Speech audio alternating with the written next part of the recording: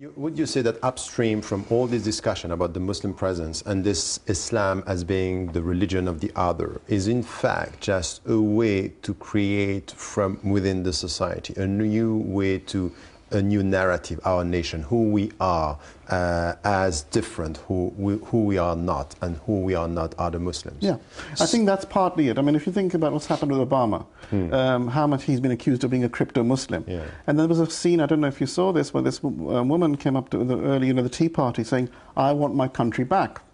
Now, leaving... And he's now... He's the president, he was the president of the United States. Yeah, yeah. So the idea that Muslims are actually... On the body of Muslims, you're inscribing the decline of the West in its position in the world. And that's all the attacks on multiculturalism, all the attacks on Muslims come down to this central narrative. Once upon a time, Europe, the West, however you want to call it, was the center of the planet. It was unquestionably the center of the planet. And the fact is that the Muslims are the largest significant population which no longer takes seriously the claims of Western superiority. Because every day they're reminded of its limits constantly. Yes. Partly when it comes to the values, to the rights, to the values, equality. If you want to ask Muslims, the values are like T-shirt slogans. They're not practices. You can't have. You have the rule of law. They talk about the rule of law, but in practice you see many other things. Guantanamo is a very good example of that. It's not that when you criticize what happened in Guantanamo, what's happening in Guantanamo. The argument is always made, well, Saddam is worse, or the Syrians were worse, or whoever the Muslim dictatorships are worse. But that's not the claim that the West ever made. The claim was never that we are better than the Baathists, murderers, we are better than the torturers in there. It was that we are better. And the point is that Muslims are constantly being reminded. In that sense, the experience... So they can witness firsthand that there is a contradiction. Between, And in that sense, the Muslim experience isn't that different from the African-American experience during the Civil Rights Movement, when what the claims were made for the American Constitution were belied in everyday practice. And it wasn't that you became politicized or conscious. You had no choice. The problem is that I'm not sure that the Muslims themselves are aware that they are part of this historical experience. For example, even in the States today, you have the immigrants. Some of them are buying the American dream, while the African-American Muslims are saying, what are you talking about? It's not the point. This is not the point. The point in this country is about discrimination, it's about whiteness and blackness.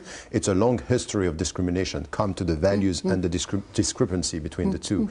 So now if we want to go to solutions, because at the end of the day it's just what you are saying, and it's visible and it's understandable at the grassroots level. It's a revealing process. It's revealing not only how Islam is perceived, but also the self-perception of the West as to its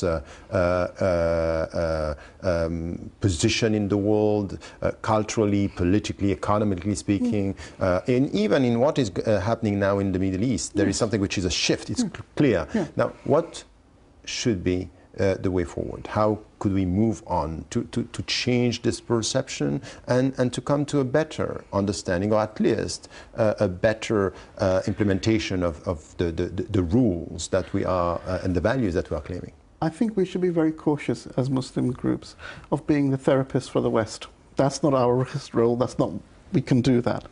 What that means for us is that I think it's partly we have to give up on the project that if they knew more about us, they will necessarily love us more or they'll like us more, because that's not what it really is about.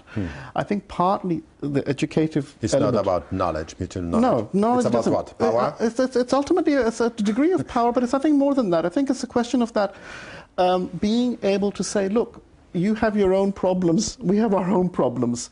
We can meet halfway to try and sort them. But who is this we and you? For example, if you talk to me and I'm saying, okay, look, I'm a Muslim, but I am a European. Am I right or am I wrong, according to your perception? Well, I mean, I can have that conversation with you, but I mean, the thing is that... No, but the point is, when you say you have your problem and you have ours, no, I think, as a European I think there's two things. There's two things here. I think, firstly, there is no doubt that you have to accept that there is something called Muslim, and that has a certain kind of singularity. For example, a lot of the times when you're criticized for making interventions which, within the Muslim kind of heritage, seem very kind of applicable, very important, etc. But then they're always considered to be appeasement or something like that for worse kinds of things, right? Because there's a sort of recognition, there's a no recognition of the historicity of our own heritage in that sense. So being a Muslim means being part of a conversation with other Muslims who call themselves Muslims, and I leave it like that. Now, that doesn't mean that when you say to me, am I a European, you can also be part of a conversation about Europeans.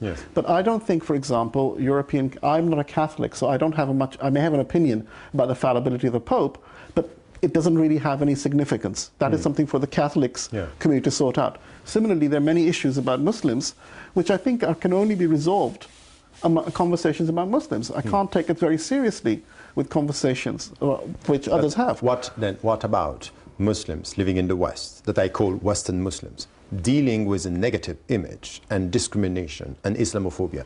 What should they do? Well, there's a very short answer. It's not solving the problem of the other, it's solving their own problem. This is, I think, our very short, and I think to some extent moves have already been made. And I think the main thing for us to do is to become more politically aware, to be more politically participatory, to be more mobilized. And those things have been happening. They're happening almost de facto because you're forced into this kind of compulsory consciousness. There is no, I mean, in Britain, and I don't know the situation of the societies, but the most active political societies and student unions, now one of them is the ISOC, Muslim Islamic societies all over. Partly is because the experience of being a Muslim, because it becomes harder, because of the pressure, then you have to be quite firm and you have to think about it. You have to think about it much more. And Muslims are asked constantly to reflect upon themselves, to explain themselves. So we have almost this kind of process of creative rethinking going on. And I think that is something we need to encourage. That's very important. The only problem here is that because of the pressure, as you said, this is pushing the Muslims to be much more active and sometimes creative in all the channels and the ways that they can find solution. The problem is that very often, and we can see this in the States or in European countries or even in Australia, in that it's very much a reactive attitude. So we are on the defensive and we react. We are creative out of defensiveness. Is this the way forward? I think that is true of Muslim minorities in the West. I don't think it's necessarily true of the Muslim Ummah. And one thing I think... I'm talking about the West. Yes. But I think those two things, I think it's important. One thing that I think we can do is not allow ourselves to be corralled into these kind of national spaces. I think that's very, very important. And one of the things... To look beyond. To look beyond that. Because, and I think that is what gives us our strength and possibilities of transformation. What we are always being told is that we are minorities and we should behave as minorities. But when the roles that we're given for minorities is very, very limited. We should not have any say in foreign policy. We should not be able to hold democratic governments accountable and take seriously their claims to democracy. I think we should do all of those things. But we should also remember that the question of whether you're a minority or majority depends how you do the counting.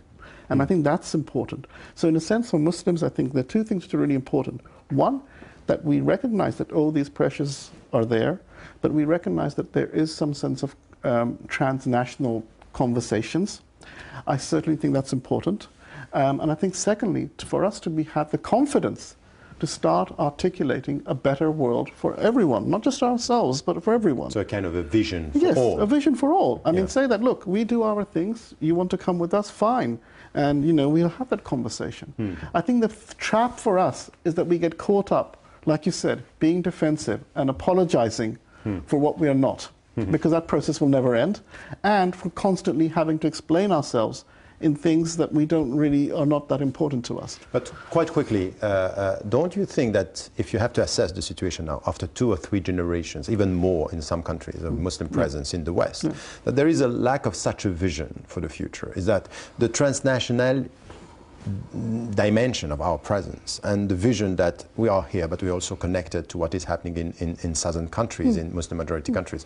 Do you think that this is somewhere here in the Muslim awareness and the Muslim conscience? So. I'm less pessimistic than many Muslims are. I think our demands are very high. We want unity. When we actually mean and we want to be unanimously. That's never going to happen. But if you look, give you a very simple example, and I'll finish this very quickly, is this, that you go anywhere in the United States and you look at the narrative of the Palestinian conflict, you'll get the Zionist version. You get anywhere in the Muslim world, you'll get an anti-Zionist version, more or less, part of the common sense. Is the Palestinian conflict the easiest one to get unity? But I think that's a metaphor. Why should people in Indonesia care about what's happening in Gaza? I mean, realistically. But they do. It's just showing something, Palestine is a metaphor for the Muslim condition.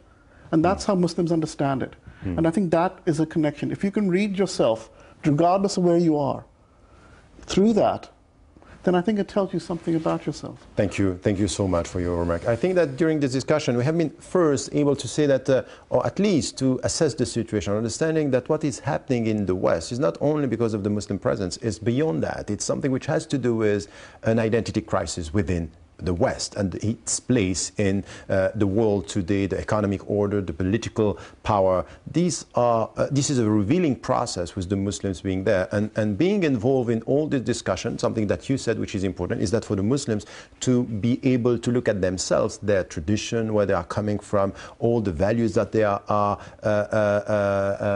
respecting, and also to be able, beyond the national discussions, to look beyond that and to understand that it's a transnational phenomenon which has to do with the West, but all beyond the West, with Muslim majority countries, and this is where it's important for the Muslim conscience. And you ended with something which is a more optimistic take, is that something is happening, and it's not just now that we can see it, it's a historical process for now and for the future. Well, that's all we have time for. Please let us know your thoughts and views on any of the shows you have seen, and here is the way to contact us.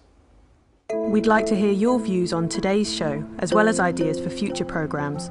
You can do this by emailing us at islamanlife@presstv.co.uk. You can also join our Facebook page by searching Islam and Life on Press TV, where you can view past programmes, keep up to date on future shows, leave comments and meet other Islam and Life fans. Finally, I would like to thank my guest, Dr. Salman Sayed. Thank you so much for your input and your views, and I hope to see you next week, inshallah.